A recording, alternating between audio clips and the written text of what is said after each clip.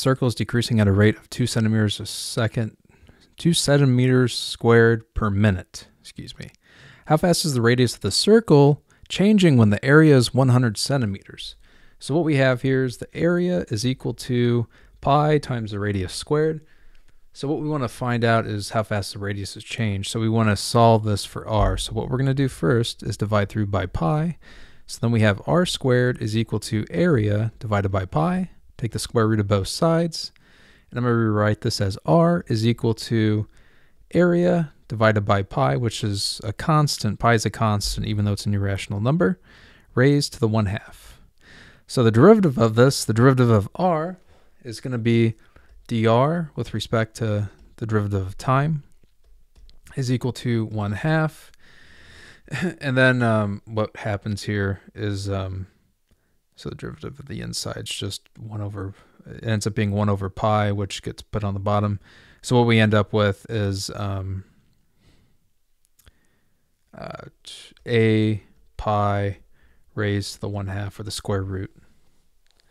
It's the same, or it's the same thing as a pi raised to the negative 1/2. Okay, so anyway, oh, and then dA dt with respect to our area, because that's pulling that out of there. Okay, so now that we have this, we can go ahead and solve for dr dt. So dr dt is going to be equal to 1 over 2 times the area, which is 100 times pi raised to the 1/2. And at the current rate, it's decreasing at negative 2 centimeters per 2 centimeters squared per minute. All right, so then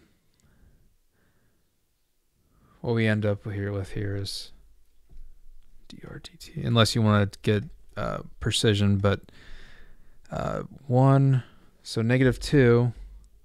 So this negative 2 and this 2 cancel off, so we're left with negative 1 over, and we can pull the 100, the square root of 100 is 10, and then we have the square root of pi, because pi raised to the 1/2 is the same thing as square root. So currently the radius is changing at negative 1 over 10 square root of pi centimeters per minute. And or if you just want to do absolute, same thing, so decreasing. So anyway, that's how you do that. I hope this problem helped you out. I appreciate you taking the time to watch, and you have yourself a great day.